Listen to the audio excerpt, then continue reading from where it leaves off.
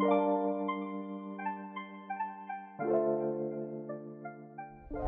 my name is Regina and I'm the COO of Mochary Method. Today I'm here to talk to you about the energy audit. So the energy audit was a concept that we first learned about from Diana Chapman at the Conscious Leadership Group, and we're big proponents of it and big believers here at Mochary Method as well.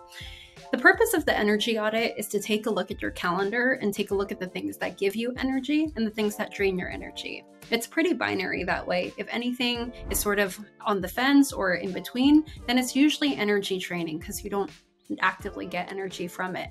And so hopefully with this tool, you'll be able to do a full audit of the last 2 weeks of your calendar and see where you fall in line with whether things are energy giving or things are energy draining. Ideally, you'll want to spend about 75 to 80% of your time in the green zone, what we call energy giving things. And then for everything else that is energy draining, what we refer to as the red zone, you'll have 3 choices on what you can do with those tools. You can either outsource those actions or events, you can eliminate them from your schedule, or you can make it exquisite if it's something that you actually have to do. And the idea with deciding whether you want to outsource, eliminate, or make something exquisite is that you'll eventually clear out your calendar from draining activities and you'll be able to invest that time into things that are actually really core to who you are and how you perform best. We call that your zone of genius. And I think the more time we can spend in our zones of genius, the better we do and the better we feel and the happier we are and the more fulfilled we are.